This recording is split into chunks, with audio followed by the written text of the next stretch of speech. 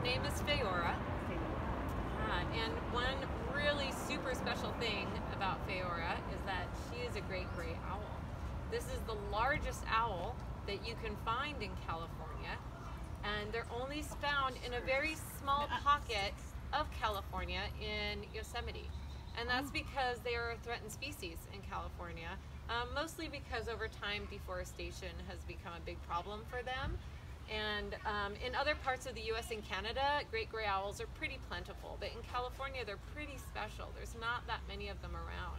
So we thought it would be really important for us to have a great gray owl here at CuriOdyssey, because it's important for people that live in California to know, like, well, first of all, wow, here's a magnificent animal that lives in California, but also that they need protection and they need our help. And the best way that we can do that is to educate people about them. The more people that know about great gray owls and their needs are going to help to advocate for them.